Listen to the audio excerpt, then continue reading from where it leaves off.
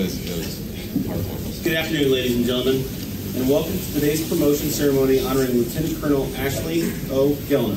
I am Chief Master Sergeant Michael Price, your narrator. The presiding officer for today's ceremony is Colonel Rusty Ballard, Commander of the 182nd Airlift Wing. Before we begin, please allow me to extend a special welcome to Lieutenant Colonel Gellner's husband, Colonel Robert Gellner, Commander of the 183rd Airlift Wing.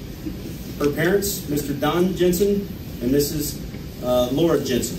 Her daughters, Miss Bronwyn Gellner and Miss Evelyn Gellner. And their cultural exchange au pair, Miss Fernando Figueroa.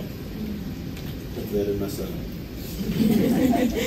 We also give a special welcome to all commanders, chiefs, first sergeants, and members of the 182nd Airlift Wing for being here to share this special occasion with Lieutenant Colonel Gellner and her family. Ladies and gentlemen, please stand for the arrival of our official party and remain standing for the posting of the colors and singing of our national anthem by Senior Airman Amelia Simonek.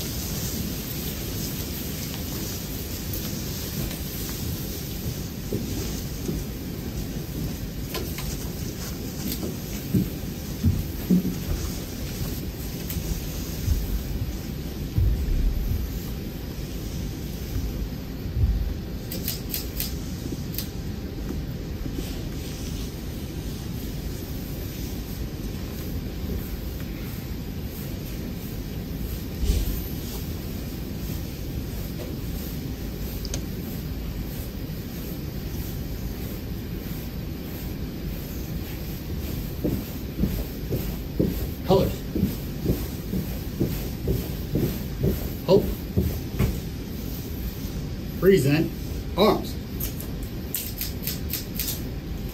Oh, say, can you see by the dawn's early light what so proudly we hailed at the twilight's last gleaming, whose broad stripes and bright stars through the perilous fight o'er the ramparts we watched were so gallantly streaming, and the rocket's red glare, the bombs bursting in air, gave proof through the night that our flag was still there. Oh, say, does that star-spangled banner yet wave o'er the land of the free and the home of the brave? Forward. Arms. Step.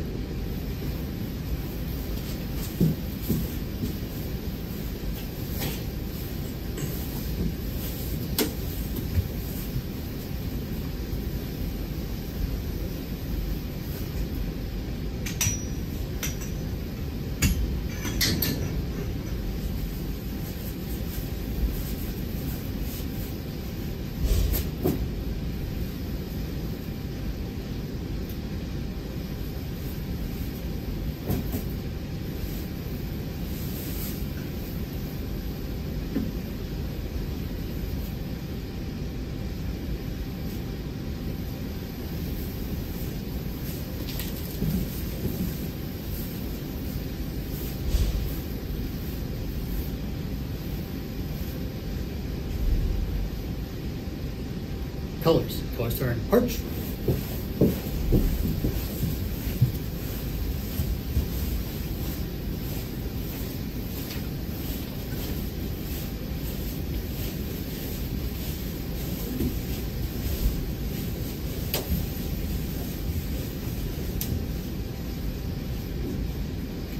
Ladies and gentlemen, please remain standing for the invocation by Chaplain Daniel Wilson. Let's pray. Almighty God, thank you for this day and our 182nd community. Thank you for caring to bring us a leader like Colonel Asheleigh Gellner. We celebrate her promotion and would ask for your continued blessing upon her life and career and family. Please grant her your wisdom as she leads and cares for so many of us in the wing. Please also allow her new rank to open up to her even more opportunities to serve even more airmen.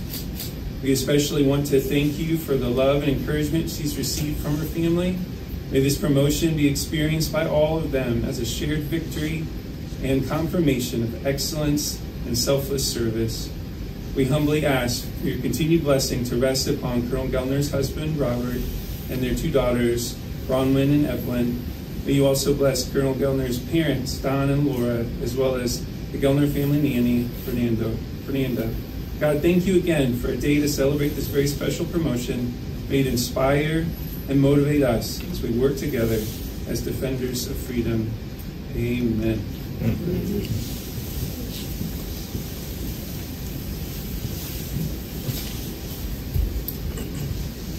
Ladies and gentlemen, please take your seats.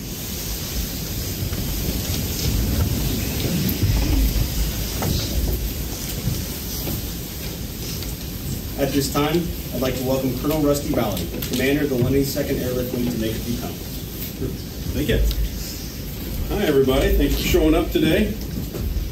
Bob, thanks for coming up from the 183rd. Appreciate seeing you. Wynn, Evie, thank you for being here, supporting Mom and the family. Laura, thanks again for seeing you again for Family Day yesterday, and hopefully you had a good welcome yesterday as you will today as well. And Fernanda, thank you for coming as well. Testament to the crowd, thank you everybody for showing up today. Nobody is here forcefully, are they? Yeah, Bob, yeah. I hadn't gotten to that line yet, but I appreciate you. Hold your hand up there. But no, thank you for everybody. Not only supporting the 182nd Airlift Wing, but you're supporting Ashleigh. A lot of you really haven't got to know her all that well yet, but they're going to shortly, and I appreciate you guys being here.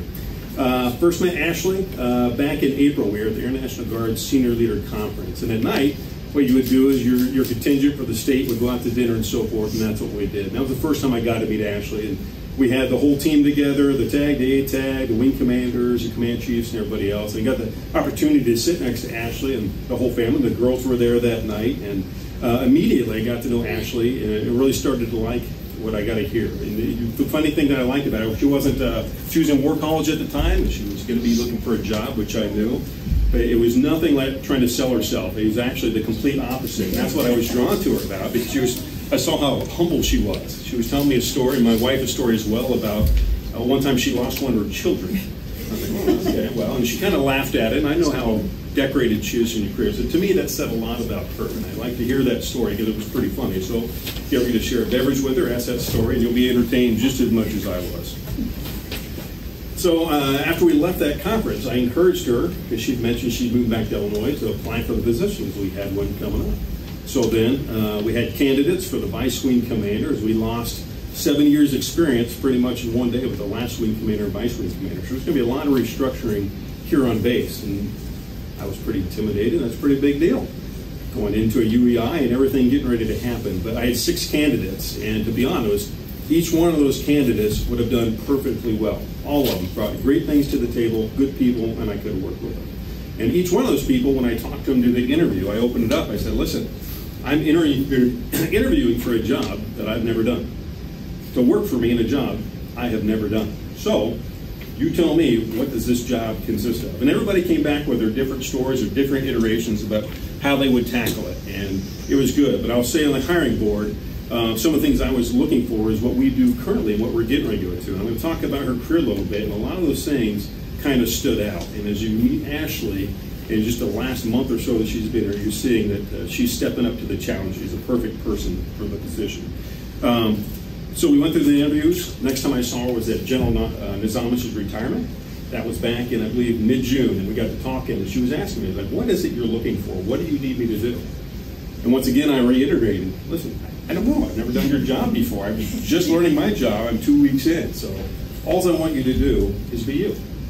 Be a mom, be a spouse, be an Air Force officer, and if you just show up, I promise you the people of the 182nd Airlift Wing will embrace you. And I hope you've seen that so far, because it's great people, and you're part of that now. So, 911 means something to everybody in this room. It means more so to her family. There's 4 things that stick out to me with 911. First of all, 911 is whenever she got combat mission rated as the Air Battle Manager for AWACS on that day, 911. So look how much her career changed getting rated on that. What you don't know, or maybe you read an easy read, is she lost her hand at 911. On Flight 77, and the aircraft hit the Pentagon, she was in the deceased 911. The third of four things that stand out for 911 is in 2016, 15 years later to the day, her and her twin sister Whitney were promoted lieutenant colonel in the chapel at the Pentagon at the crash site. Pretty significant. 911 today, 21 years later, getting promoted to 06 colonel as the vice wing commander of the 182nd Airlift Wing. A lot going on there for 911. It really stands out to her family. So, as I mentioned, she has a twin sister named Whitney. She's a brigade commander, 06, currently in Poland for the Army. Pretty significant for two twins. I know they've got 5 successful children, but those two that rank born on the same day, that's pretty impressive. Very impressive, matter of fact. So, she graduated from the University of Indiana in 1999. Dual bachelor's in Italian and poli-sci. She was a foreign exchange student one time, learning Italian. Pretty impressive. She got rated coming out of ROTC as an air battle manager, flying AWACS. First duty station, she went down to Tyndall. She got rated there, like I said, 911. She was her first day being combat mission rated. She met Bob down there at Tyndall, got married in 2000. First duty station after that was Tinker. And I think 330 combat hours she flew for Operation Enduring Freedom. She was flying missions over DC, supporting a no-fly zone. A lot going on there in that first duty station. Followed it up in Kadena, flying over the Korean Peninsula, and basically on the missions proving that North Korea had nuclear capability. Pretty significant things. I don't think she made it to captain yet, and that's all the things she had done so far. Building a family, constantly moving around, dual status, or dual service, I guess, spouses. 2007, decided for the family, let's get off of active duty. Let's go to the Guard Reserve, and they moved and they went to Dover. And that's where I see that as a leader, she really started to climb. She was a DO of an airport squadron, 140 plus people. She became squadron commander there. She did that for a little while. Then eventually moved to California Air National Guard. And this is another thing, she started adding on to that command experience. She was an F-15 conversion officer. She was the Wing XP, IG branch chief. I mean, those 3 duties right there in that duty cycle, going from a commander to XP, branch chief, conversions, that's pretty significant. If you look at any Air National Guard base trying to stay alive, those are valuable positions to help us go into the future. These are all things that I learned during the interview process. So she took all that experience, active duty, Guard, Reserve, part-time, full-time, and then she went to the STAT Tour program. If you ask her anything about the STAT Tour program, she's a phenomenal mentor on that. There's a lot of good things happening there. She's experienced it, so she's a perfect snap. Hey guys, come on and have a seat. Please. Plenty of seats, come on. So on the STAT Tour program, she started building her resume, doing even more good things. She was NGB Conversions Branch Chief. She was NGB-A Branch Chief there over plans and programs of a $1.4 billion budget. She also did work in J5 in a joint position. Those are coveted positions and they're hard to come by, but it really sends you on that trajectory of really excelling once you get named for that. And that was over Homeland Division, Deputy Division Chief, and she was J5 representative to the National Security Council for all Homeland Southwest border operations for Homeland Security. Following that, I think this is Bob went to Hawaii as the maintenance group commander, went out there, and she went out there and did great things there too. So still raising a family. She was A5-8 over strategic plans, and then a legislative liaison for the Indo-PACOM commander. So that's a 4-star combatant commander, right? So that's what she was doing, representing that area. Once again, look where the world's going right now. Russia and Ukraine, and China and Taiwan and the Pacific. She has touched just about everything that we're concentrated on right now, not only in the United States military, but at the 182nd Airlift Wing. Most recently, before selected for this position, she was at Naval War College. She graduated the top 10% of all Air Force officers in that program. That's where she got her second master's degree. So, impressive. Good stuff. I like it. So, like I told you before, when you asked about what you want to do for the job, I'm asking you, just be a mom, be a wife, take care of the folks here, and they're going to take care of you, and we love having you. So I'm looking forward to working for you. Or with you, I guess. You're working for me, but we're working together. Like I said in the beginning, you guys are either you're doing really well or you can't keep a job. I'm not sure what it is. But what it is, I support you and your family wherever you're going. My goal is for you to love this place so much, it's really going to hurt if you decide to leave. All right, so congratulations. Thank you.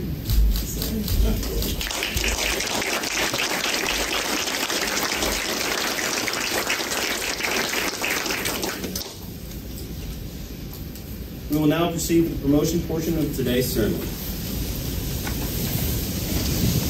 Attention order.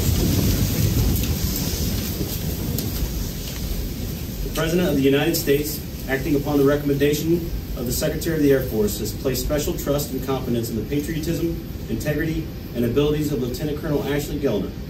In view of these special qualities and her demonstrated potential to serve in the higher grade, Lieutenant Colonel Gellner is authorized to assume the grade of Colonel, United States Air Force, effective 9 August 2022 by order of the Secretary of the Air Force. Now we invite Mr. and Mrs. Jensen, Colonel Robert Gellner, and their children Wynn and Evie Gellner to conduct the pinning. Come on out. That's a good way to do it. Yeah, here, this side. Here's the stair. Can I jump up here, Mom? I thought about it.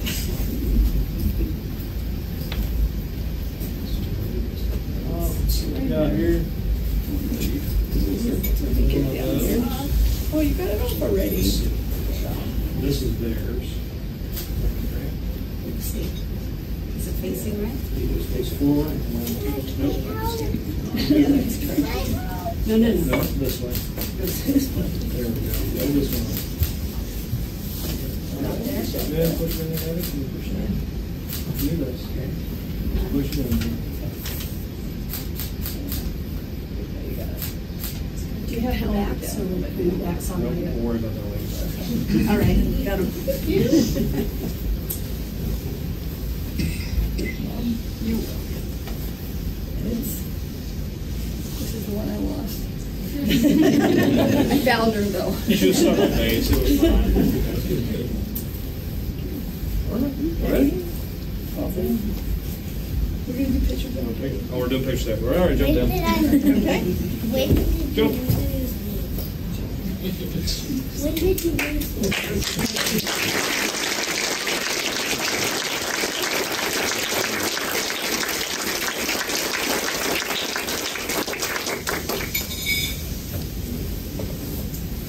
Ladies and gentlemen, Colonel Ballard will now re-administer the oath of office to Colonel Gellner. I state your name.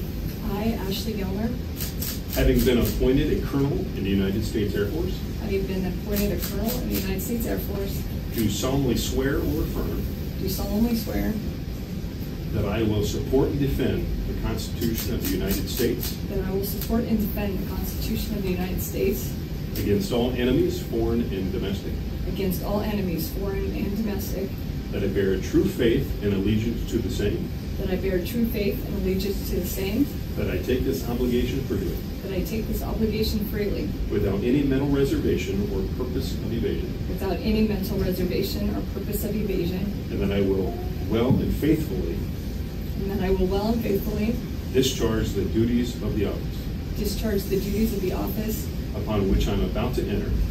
upon which I'm about to enter. So help me God. So help me God. Thank you so much.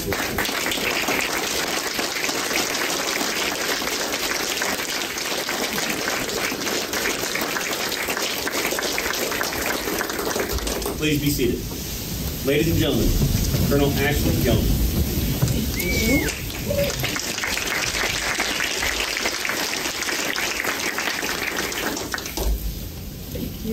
Thank you so much for coming, everyone. I think we need to work on bringing people forward a little bit because we've got to get rid of all these programs. Although, I don't know, maybe Mom wants to take them home.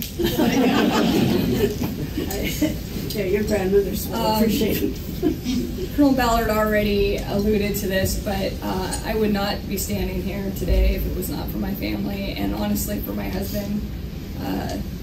On Memorial Day weekend of 2021, we were getting ready to go to Kauai. It was the only time that we could get off the island of Hawaii.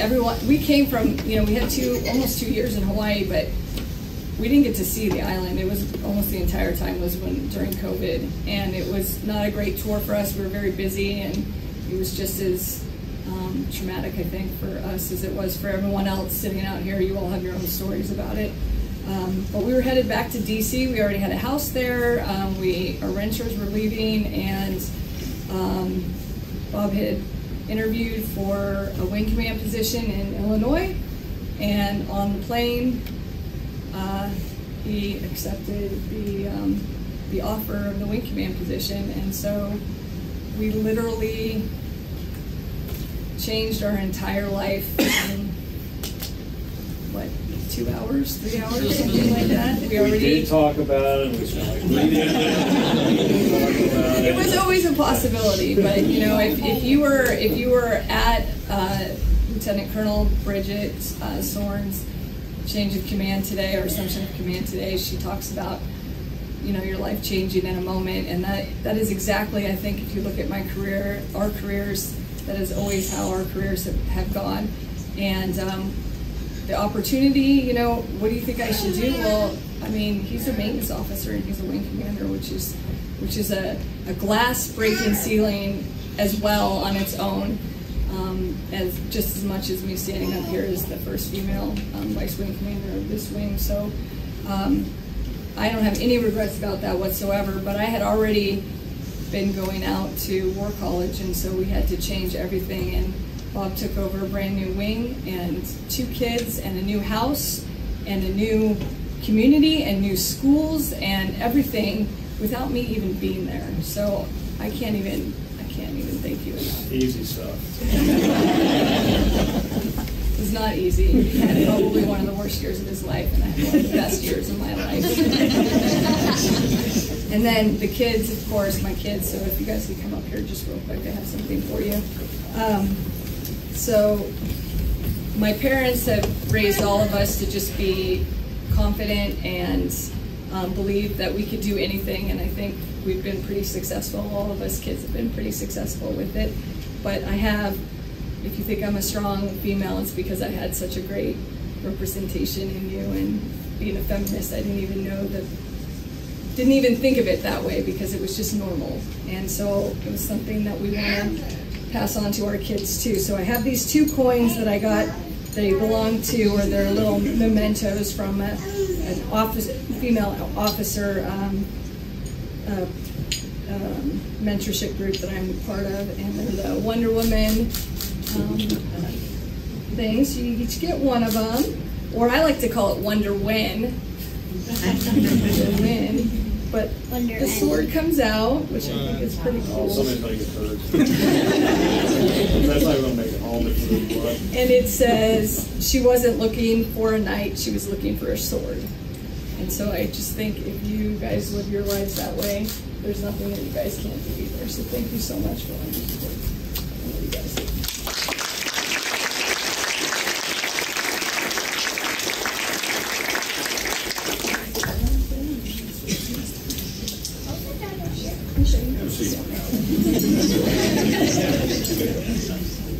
All right, I'm also very keenly aware that I am standing between you and leaving for drill weekend, so I will keep this very short. Thank you so much for the kind words, sir. You say all those things, and it makes me sound like, you know, I'm just this amazing person, which of course I am amazing, but I did not do it on my own. I had a lot of people behind me, and my family mostly helping me along my way, and I have had nothing but a very warm welcome from everybody at this wing. I really have. Bridget said that this morning, and I can't even do it justice and say it better than what you did this morning, because from the moment I came in here and I met people in this wing, it's just been amazing, and I just think that this wing has so much potential. We're already incredibly effective and a wonderful wing, and I can't wait to take it to that next level with you, sir. So thank you so much for having the faith in me to come forward and be your partner as we take this wing to the next level.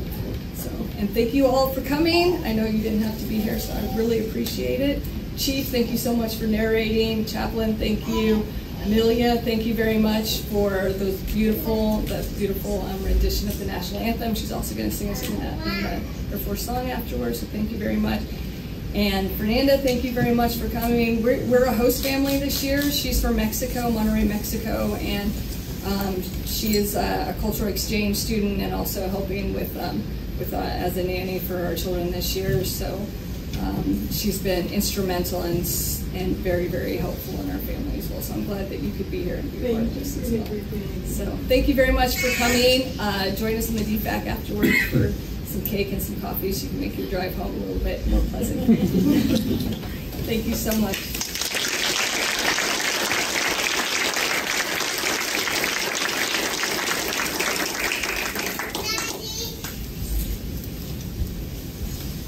Ladies and gentlemen, this concludes today's ceremony. Please rise for the singing of the Air Force song, and afterwards, please join us immediately following in the dining facility to congratulate Colonel Gellner and provide a small reception in her honor. Thank you all for coming. Please join me in singing. Off we go into the wild blue yonder, climbing high into the sun. Here they come, soon to meet our thunder. And now give me the gun, give me the gun. Standing knives, spouting our flames from under. Off with one hell of a roar.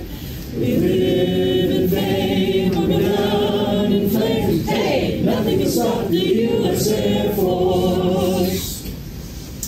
Thank you all for coming. Please join us in the dining facility for cake, ice cream, drinks, and stuff like that. Thank you.